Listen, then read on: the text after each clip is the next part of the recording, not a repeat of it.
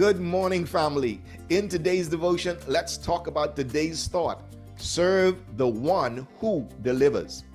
Welcome to today's morning devotion with Pastor Conrad. Be inspired today. Today's thought comes from Joshua chapter 24, verse 22 to 24, which says, "And Joshua said this to the people. He said, 'You have testified that you have chosen to serve the Lord.' They answered, 'Yes, we have.' Then he said, 'Get rid of the foreign gods that are among you. Turn yourself entirely over to the Lord God of Israel.' The people replied to Joshua, 'We will serve the Lord our God and obey him.'" From the story within the chapter, we see Joshua as an old man standing before the children of Israel to remind them to give themselves entirely over to the service of the Lord. Joshua reminds them of God's goodness and how God delivered them when they were trapped at the Red Sea by Pharaoh and his army. The Red Sea was in front of them, mountains were on every side, and Pharaoh's army was behind them in hot pursuit. They had nowhere to run. Yet God opened a path through the waters.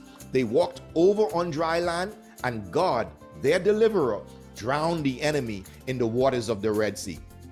Pharaoh could represent those things in your life that want to bind you, that want to keep you trapped, to keep you struggling and working hard without seeing any results.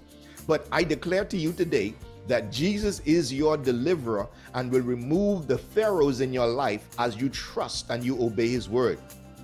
Even after we are free, oftentimes the enemy comes after you to try and take you captive again. But God will put darkness between you and the enemy to blind and confuse him about where God is hiding you.